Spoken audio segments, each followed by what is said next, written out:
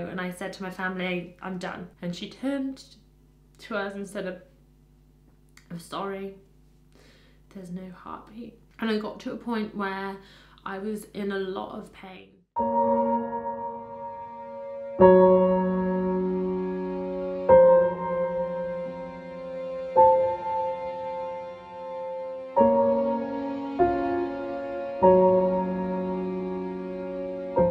So today isn't your usual vlogmas where I'm decorating the Christmas tree or, I don't know, Christmas shopping or something. And the reason for that is because that's really not representative of this time, and especially this day for us as a family. And those of you that know us personally will know that today is a very special day for us, but it's also a really hard time.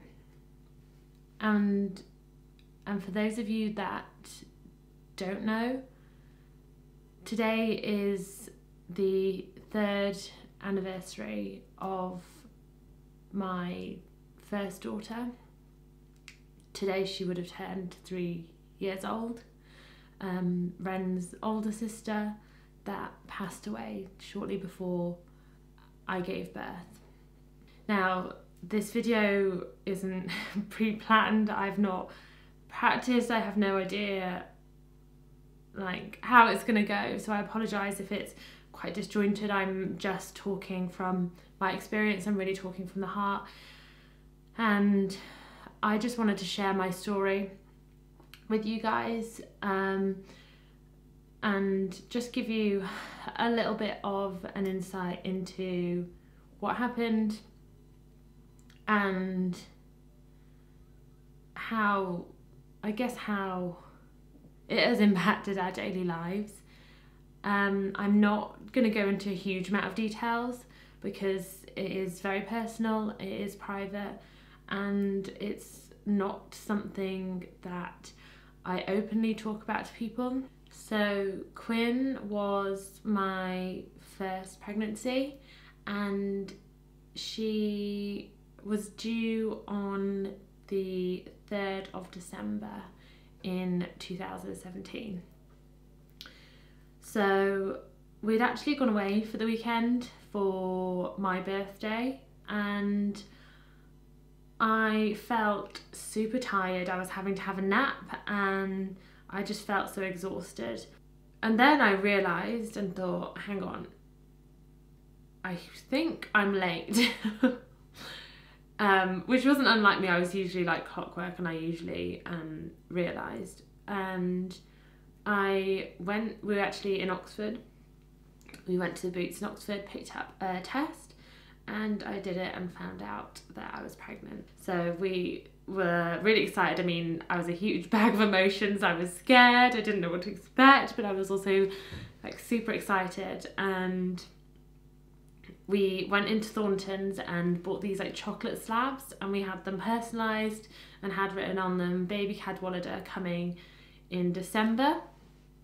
We got one for each of our parents, and we obviously had the rest of our weekend stay, and then we went back home to tell our parents. My pregnancy, I did blog about this at the time.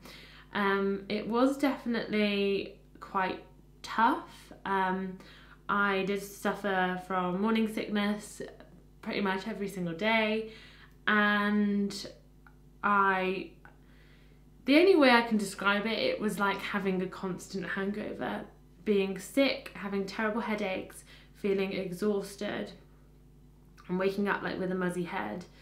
And towards the end, I really started to like swell up.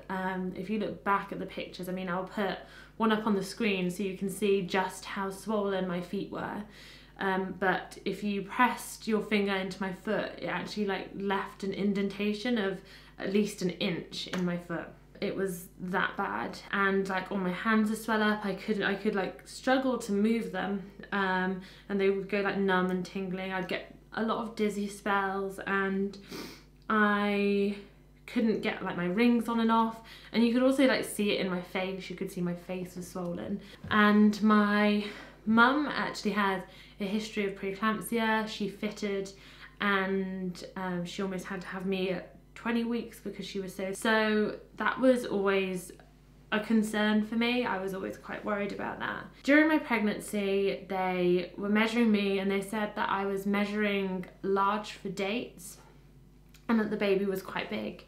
And I was quite concerned about this because my mum had to have us all via C-section because she had a small pelvis and wasn't actually able to give birth to us naturally. And my sister actually fractured her pelvis from giving birth to my niece, who was 8 pound 4. So I was quite concerned and worried that the same would apply to me.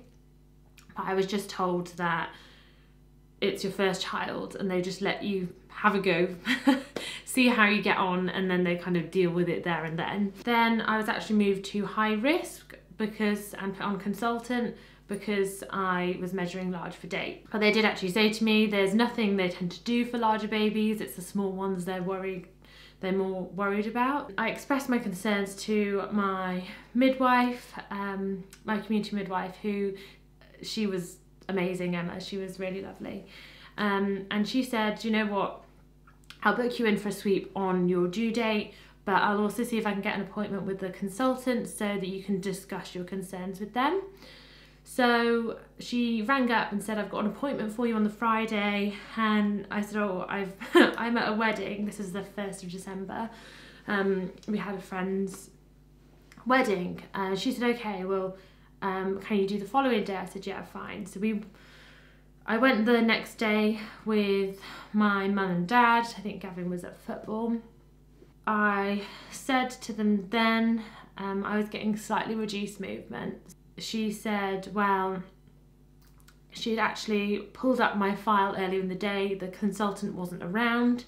She'd pulled up my file early in the day, like in the morning, and spoken to the consultant about it. And she said that she had just said to induce me. I said, okay, fine, if that's what you think, that's absolutely fine. And she said, there's no one at the desk or something on, because they've closed or something, but they'll call me first thing in the morning to book in an induction. She tried to do a stretch and a sweep, but my cervix and everything wasn't favourable. I wasn't, Quinn wasn't even engaged. I wasn't showing any signs of labour. I'd never had Braxton Hicks or any tightenings or anything. So she said, I've tried to, but I've not really managed to do anything. So the following morning, I got a phone call saying she had a slot at 12 and 4 o'clock.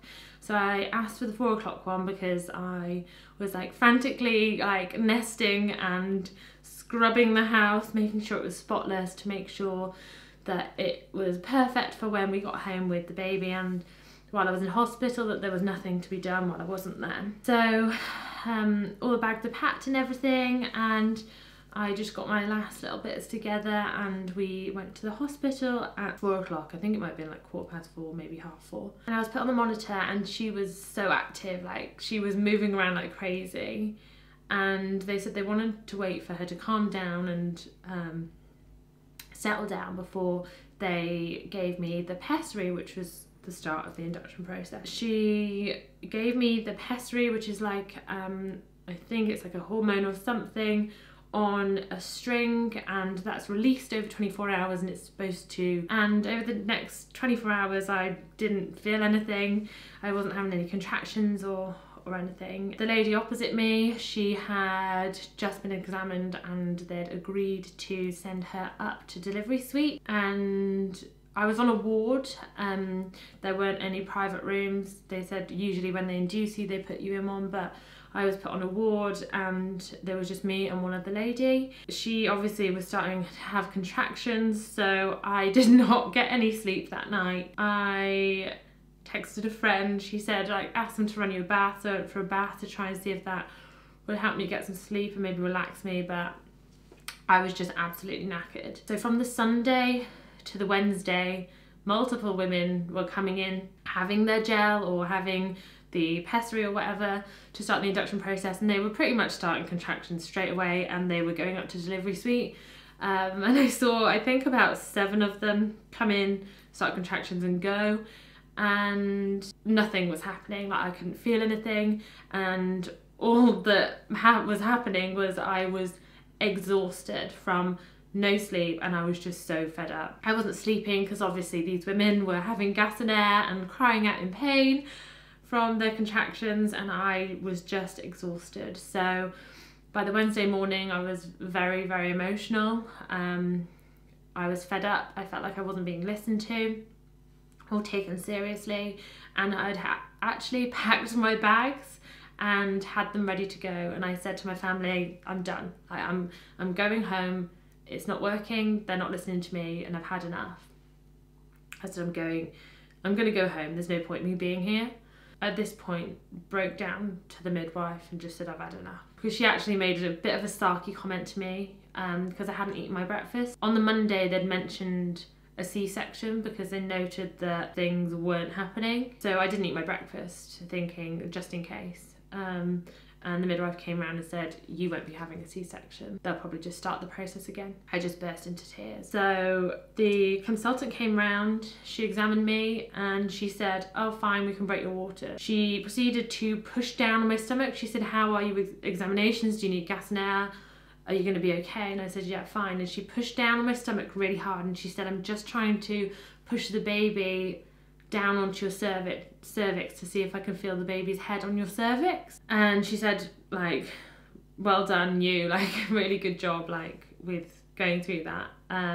We'll find out a time of when we can take you up to delivery, and we've just got to wait for you to go up. They came back with 3 o'clock, and we actually made a bit of a joke because at so many points through my time in there, we were told things would be happening and they didn't happen. So we actually made a joke and said, oh, it'll be tomorrow or maybe the day after. And then it got to 9, half 9, and she came to just do some checks. So she took a Doppler, like the little handheld device that they put on your tummy, and she put it on the right side of my tummy, the middle and the left. And I said to her, that doesn't sound right. That sounds quite faint. And she said, oh no, it's just an old machine. She said, no, baby sounds really happy in there. There's nothing else I need to do with you now. It's just a case of waiting for them to call you up. I lay down in bed, and I remember I was lying on my left side, and I felt her, it was 11:30 because I looked at the time, and I felt her kick, like, push her foot out twice, like 2 firm pushes. And I just rubbed my tummy and said, it's okay, baby, we're going home soon. Like, it's okay. We're going home. I just lay there, and all these women were like screaming around me, and I thought, there's no way I'm gonna get any sleep, but I really need to try because I'm gonna be exhausted. I just lay there, and then they came round and said, we're ready for you. So I picked up my phone. I was like, it's dead on midnight. So I phoned Gavin and I said, they're just taking me up now, just get yourself dressed, ready, and come. So he was on his way, and I picked up my bags, and the lady who was going to be my midwife for delivery took me up in the lift, and she turned to me and she said, how do you feel? And I said, I've waited so long for this. Like, I'm so excited. Like, I've waited so long. I can't believe it's finally happening. So she took me to the delivery room. I got on the bed. She said, don't worry, we won't break your waters or anything till your husband's here, but I've just got a couple of tests to do first. So she asked me to do urine sample, which I did, and then I lay on the bed, and she went to put the monitor on, you know, the one with the, if you've had a baby, it's the one with the bands with the like disc. So she put that on my stomach, and she couldn't find anything. And she moved it in a couple of places around my stomach, and there was just nothing. And then she got, I think they're called a tourniquet, the like horn thing, and put that on my stomach and was moving around and listening. And I could tell, I knew from her face that something was wrong. I knew then. So she said, I don't want to keep doing this and worrying you. So I'm just gonna go next door, speak to a doctor, and we're gonna do a scan. So at this point, Gavin got here and I said they can't find a heartbeat, and he said it's fine. Like they keep saying it's an awkward baby, they keep saying it's a boy. And he said like if there was anything wrong, they'd be rushing round. If it was serious, if there was something wrong, they would be rushing round and trying to find out or doing something. I text my mum to say we can't find a heartbeat. And then we got up and we had to walk into another room. Gavin was next to me, I lay on the bed. And then there's a doctor who did a scan. It was an ultrasound scan. She put the device onto my stomach, and up on the screen you could see black, you could see her spine, and you could just see nothing, no heartbeat. And she turned to us and said, I'm sorry, there's no heartbeat. At this point, Gavin dropped to his knees in tears. The midwife started crying, and I was just in shock. I just didn't react. I thought they've got it wrong. And I looked at her and I just said, thank you. So I just stood up and I walked to the room next door, and I phoned my mum and said, Mum, we've lost the baby. And she just broke down into tears, and they said they were on their way. Gavin called his parents too, and they came over. Then came in to tell us that they needed to dot the I's and cross the T's, as they said. And they said they needed to do another scan. So the same doctor came in to do the scan, and another consultant came in to confirm there's no heartbeat. And he said, listen, we'll get you the best pain relief, and we'll come up with a plan. He said I have the choice of whether I want to wait and let things start naturally, or I can start the induction process straight away. And I said, I want to start the induction process straight away. At this point we were moved to a bigger room, like twice the size, and we're also given the room next door for the family. They started the induction process. I was given a drip and I was given an epidural, and it was just a case of waiting.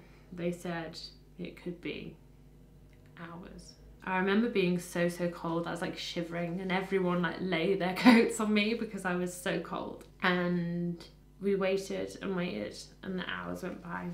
I was just fed up. I just wanted to go home. I said, I just want to go home. I just want to get this done and I need to go home. And I was so tired. I was like, can you not just give me a C-section? Can you not just get this done? And they said, no, you've just got to wait. Hours went by, and I got to a point where I was in a lot of pain, and I started feeling really bad pain on top of the epidural, and I was in a lot of pain, and I was hanging on to Gavin and shaking. Our midwife had disappeared off behind a desk. It was actually just me and Gavin in the room, and I was really struggling, and I was like clinging on to him and shaking. And my dad walked in and he took one look at me and said, that's not right. So he walked out and he went to get my mum, and he said, you better get in there. So she came in and she looked at my blood pressure and she said, we need to get someone in here. Gavin and her, like, I don't remember at this point. I'm just going off what they've said, because I started to lose consciousness. They were just counting my blood pressure going up and up. So she ran to go and get the midwife, who was actually just sat behind a desk. We know now the reason that she was going behind the desk was she was going to her colleagues for support because she had never delivered a stillborn baby. But she came back in, and my blood pressure had got up to, I think it was 149 over 165. They rushed to the anaesthetist and they got me a paracetamol drip, and slowly I like started to come round. And then the midwife said to me, "Oh, was it pressure you were feeling?" And I was like, "No, that was not pressure. I was in a lot of pain." And I was just so scared. They're asking me loads of questions. They're asking me what I wanted to happen after I gave birth, and I was just so scared. I didn't know what to say. I feel so guilty saying this now, but at the time I was just cutting myself off emotionally from it all. I thought I could just cut myself off. I thought if I didn't process any of this, I just got it done, went home, I could just pretend it never happened and cut it off, and just, I was trying to protect myself because I thought I can't deal with this. And I said I don't want to hold her. I don't want to see her. I just want to go home. But Gavin really wanted to hold her. And I was just so scared. I didn't know what to expect. I didn't know what she was gonna look like. I'd never seen a dead baby before. I was terrified. My poor mum, I kept looking to her for support, and I kept asking her like what's gonna happen, and she just didn't know what to say because she didn't know either. And looking back, I could have really done with someone there to support me, someone to let me know that it was gonna be okay, because I was so scared. A few more hours went by, and by this time it was Thursday afternoon on the 7th, and we got to 2 o'clock and they examined me and said, "We'll leave you for an hour and then you can start pushing." So at 3 o'clock I started pushing, and then I turned to the midwife and said, "This is pressure." I could feel the pressure now. At 4:15 I gave birth to her. At this point my mum said, "She's beautiful," and she stepped out of the room because she wanted to give me and Gavin some time together. So Gavin was holding her in his arms, and then his family came in and they held her, and then my family came in and they held her, and I hadn't held her. I was the last person to hold her. I didn't want to hold her while everyone was around. I wanted my own space. I wanted my own time. I've actually skipped out a huge bit. So after I gave birth, I obviously had to deliver the placenta, and they gave me the injection and everything, and the midwife was like tugging on the cord and nothing was happening. Then all of a sudden the placenta was delivered, and she started like massaging my stomach, and she turned to Gavin and said, "I'm just going to press the buzzer. I've asked for help but no one's come, but you're just having a little bleed and I just need some support." So she pressed the buzzer and a million people come running in. They put the bed right back, and I don't really know what they're doing. The doctor, he was just like asking me if I was okay and just like talking to me, and then seemed to get it all under control. My mum said that she was really alarmed and really scared because all these people were running in, and the lady said to her that it's not a medical emergency to go back in her room. Gavin was terrified. He thought that he was losing me. Obviously I couldn't see what was going on. I just was kind of lay there. I didn't know what was happening. And it wasn't until the night shift, when another midwife came on, that she actually told me that I'd lost a lot of blood, because I was saying that I wanted to go home, and she said, "I'd rather you stay over because you've lost a lot of blood." And I had no idea that I'd actually had a postpartum hemorrhage. I had no idea. We stayed there overnight. We had a little cot next to the bed. 2 midwives actually took her away and bathed her. Then like we dressed her, and then I like cuddled her, and they took some pictures, which at the time I did feel a bit uncomfortable, and I was unsure, and I thought, I don't think I want these. But looking back, I'm really glad I did. And I would say, for anyone that has gone through the same thing, like, take your time and do have those pictures, because it's one of the only things that you have to remember. So I had her in bed with me, and I was just like cuddling up to her. I barely slept that night. I was worried about Gavin, to be honest. He had a shower and he was just like screaming out in pain, and I just felt so protective over him, and I was so worried about him. So we stayed overnight, and the following morning we cuddled her even more. They did like handprints and footprints for us, and they took some of her hair and put it in a box for us. We were actually given a box which is donated to a lot of the hospitals, and it was from a charity called For Lewis, and I just want to say a huge thank you to that charity, because if it wasn't for them, we wouldn't have those things today to remember her by. So then the bereavement midwife came in, and we had to go through what we wanted to do in terms of a post-mortem and everything, and we decided to go for a full post-mortem because we wanted to know what had happened. She went and she was examined by the doctor, and they confirmed there was nothing physically they could see.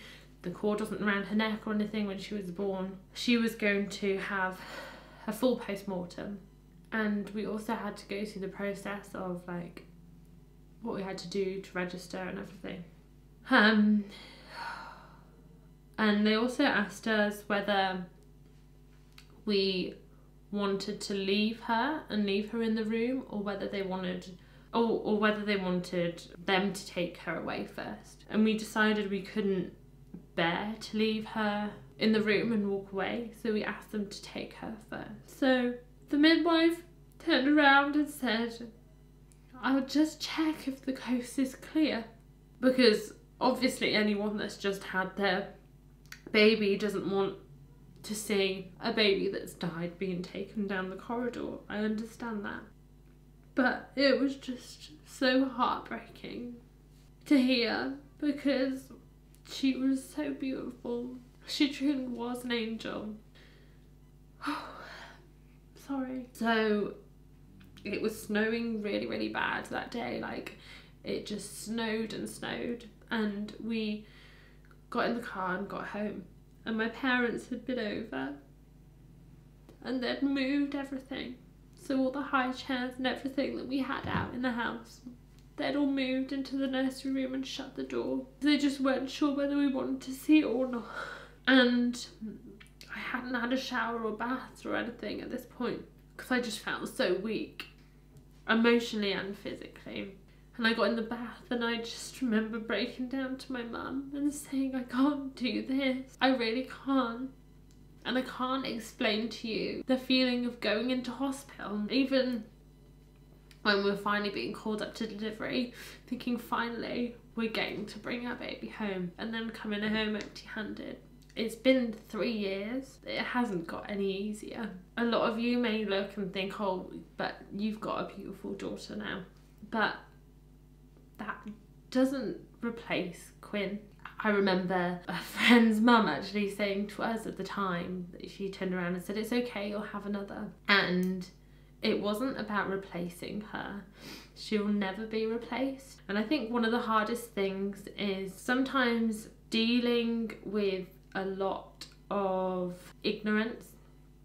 And I'm not kind of like shaming and finger pointing. I don't think you truly understand until you have been through something yourself. I mean, before it would ever happen to me, I always thought that's such a horrible thing, but until you go through it, I mean, I always said, when anyone that's a parent or a mum, you can get some kind of understanding because you know what it's like to be pregnant and to have a child. As well, I get so many people turn to me and say, "I don't know how you do it. You're so strong." But I didn't have a choice. I didn't have a choice. It's such a crap club to be a part of. I didn't ask for this, and I definitely did not want this, but I have no choice. There are days when I feel like I can't do it anymore, I'll be honest. And there are days I feel like I can't go on, and I feel like I just want to be with her. And not only that, it does feel very isolating. I dread people asking me, "Is she your first?" when they see Ren, or "How many kids have you got?" Because it's a toss-up of whether I lie and then I feel guilty on myself that I've lied and I'm just kind of forgetting this whole part of my life, or I'm honest and I make them feel awkward and uncomfortable for asking. And it's a toss-up. Do I have to feel guilty? But why should I feel guilty? Why shouldn't I talk about it? Why shouldn't I say something? But then on the other hand, I don't want to make people feel uncomfortable and I don't want to make them feel guilty for asking. And I think because of that, I have felt very isolated and it does feel very lonely. For example, we've now moved to Jersey and I've never been to a parent and toddler club. My pregnancy with Ren, I never went to the antenatal classes because I just didn't want to face it and I didn't want to face people asking questions. So now I don't. I take Ren to a dance class which she started in September, but apart from that we very rarely go out and we don't really socialise much with other people. And I do feel really guilty. I feel like it's not just had an impact on me and Gavin, I feel like it's also having an impact on Ren, and I do feel really guilty for that. And the reason I wanted to make this video today is I know it's very sensitive. I know a lot of you will be wondering why I've done this. But the reason I wanted to do this is I wanted to tell our story, I wanted to share our experience, but I'm also aware that in the current circumstances of everything going on right now, this is still happening. People are still having to go through this every day, but they can't have their family. They can't see them and they can't have that support. The reason I want to make this video is to share my experiences and just to let those people know that they're not alone in this, and just to let them know that it's okay not to be okay.